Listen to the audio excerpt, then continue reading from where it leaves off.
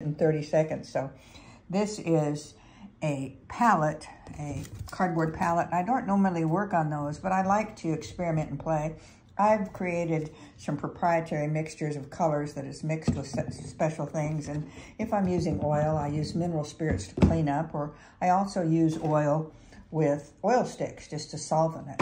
And that's what I did in the previous video.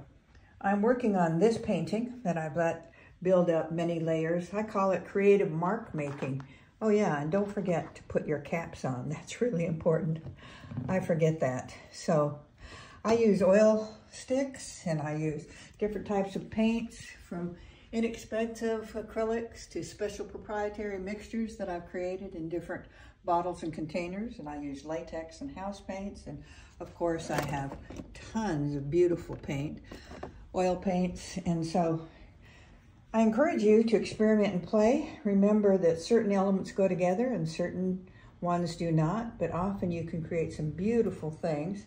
This is simply a, I think it's a crayon that they use at Home Depot for carpenters. But boy, does it make some interesting, beautiful, interesting marks.